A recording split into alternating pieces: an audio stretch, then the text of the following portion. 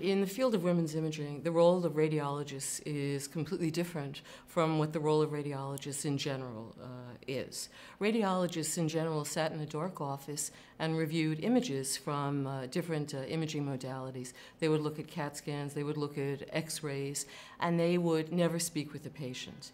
In women's imaging, and particularly in mammography, our role has changed dramatically so that a woman comes in and we are often the first physician to tell them that they have a problem. Most women who come in and have what we call a screening mammogram, which is a routine exam, the mammogram is normal and we're federally mandated to let the woman know in some fashion that she had a normal exam. But in those women who have an abnormal finding on mammography, we do additional studies. And that could be anything from doing additional mammographic views to determine whether, in fact, what we see on the mammogram is truly abnormal. Or we may use other imaging modalities. We go to ultrasound often. That's really the most important secondary study if we find something on mammography. Ultrasound also has a role, though, beyond just identifying what an abnormality that we see on mammography is.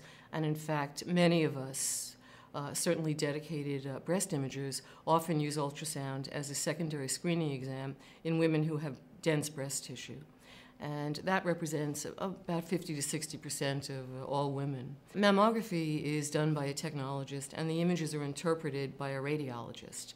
Ultrasound is done, in most offices, it's done by a technologist, but and physicians do ultrasound as well, but it's very what we call operator dependent. The images are not often reproducible, and it's the most difficult of the imaging studies to learn as a physician or even as a technologist, and it's the most difficult, therefore, to interpret.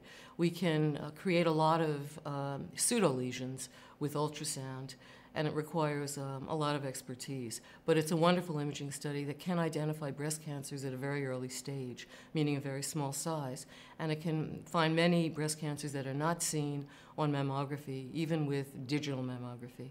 Radiologists are playing a role not only in the detection of early breast cancers, but in the detection of breast cancer at any stage. And there is a role that we play in women who present with locally advanced breast cancers. For women with locally advanced breast cancers, they're treated with chemotherapy up front. We describe that as neoadjuvant chemotherapy, and that enables them to have a lesser surgical procedure. They may be saved from a mastectomy and simply require a lumpectomy. After several rounds of chemotherapy, they return to the radiologist for a repeat MRI, which is the most sensitive exam to determine the response of the tumor to the chemotherapy and to see whether there's any residual tumor or whether the woman is ready for surgery. Radiologists who are in women's imaging often develop a very long-term relationship with their patients, and we really are their doctors.